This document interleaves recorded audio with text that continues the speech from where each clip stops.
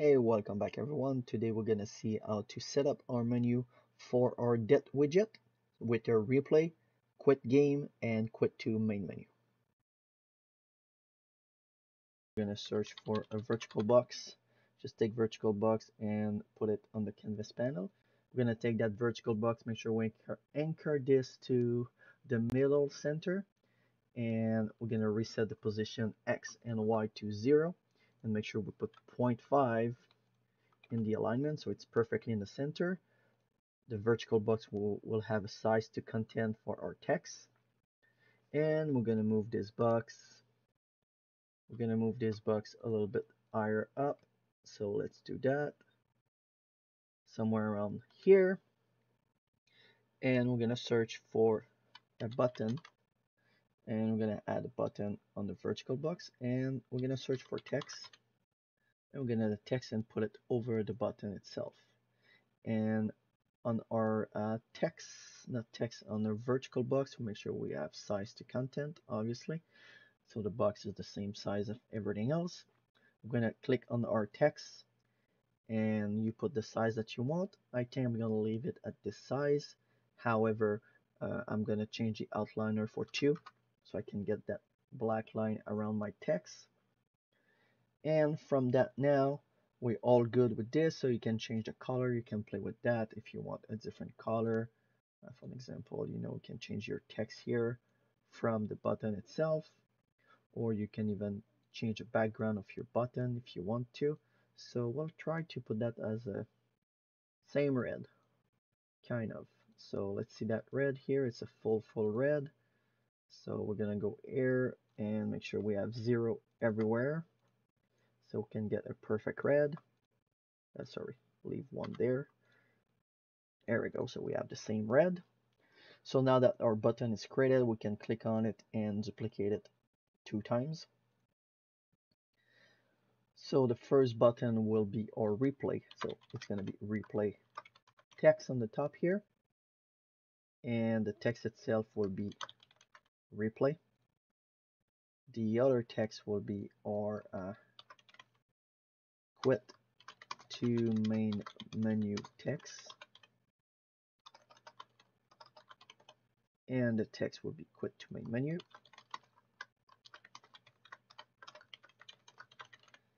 There we go. And this one will be quit text. Quit text.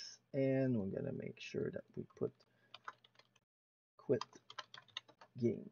Here we go. So our menu is done for this. So now we just have to click on each of the button and make sure that button number 1 will be named as quit to main menu button, and same thing with the quit one. So quit game button, and we already have our replay text here. So that's the replay text, this one. Sorry, I messed it up. So replay text, but this one is the replay button. There we go. So we're all good with that. So we can compile this. And now we're going to do the functionality. So make sure we have the first one selected. Go all the way down, unclick, and it's going to bring you here. So on this, we are going to do our logic. So we need to open our level by name, right? So we're going to open our level by name, make some space here, and the map that we want to open is going to be the first person map.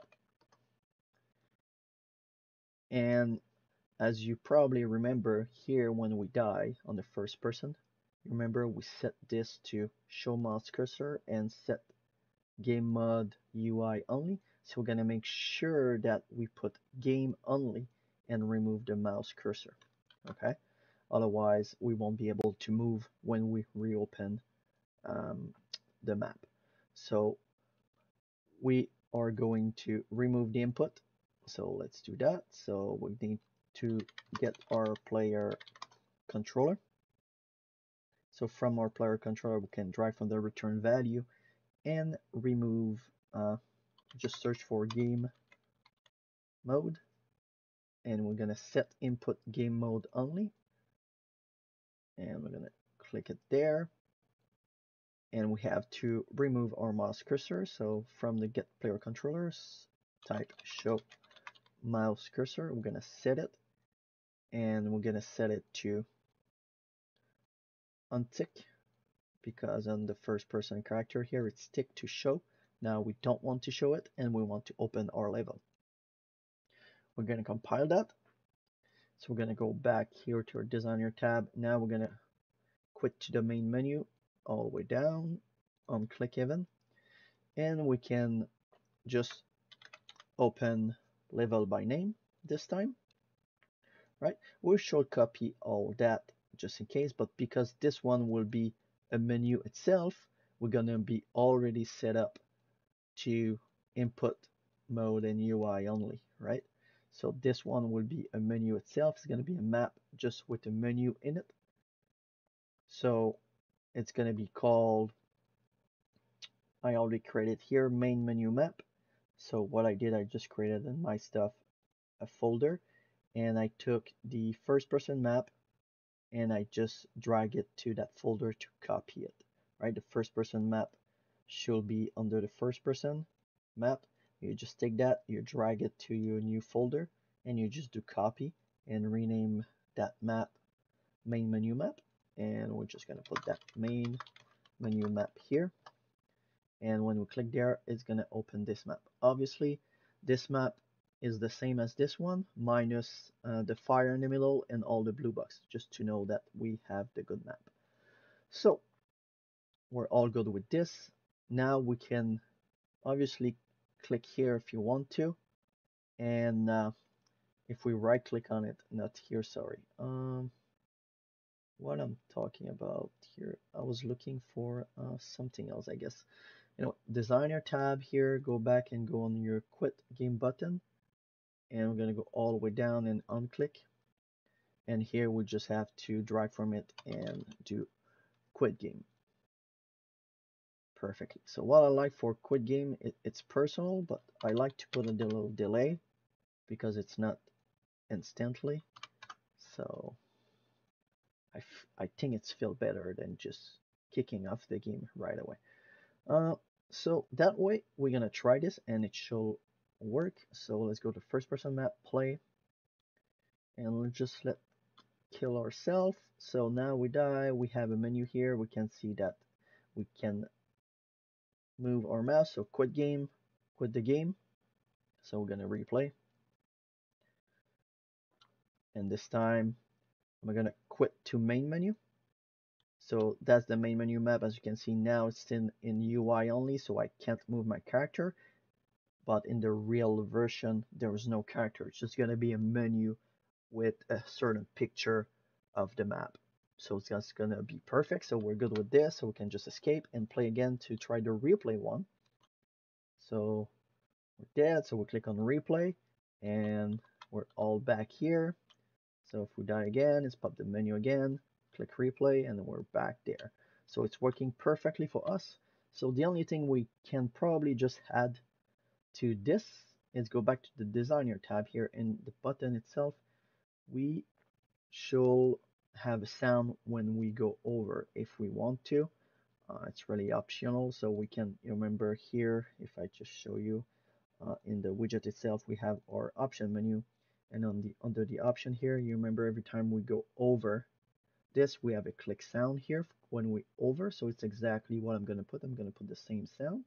So I'm just going to search for this sound here to have it selected, so I can go back to my menu here and go down until I get the overall right here. So it's already here. So over sound, I'm just going to click on the arrow here. So it's going to automatically put the sound there. So I'm going to do the same thing for those two. And now I go to compile and play. Now we're going to die.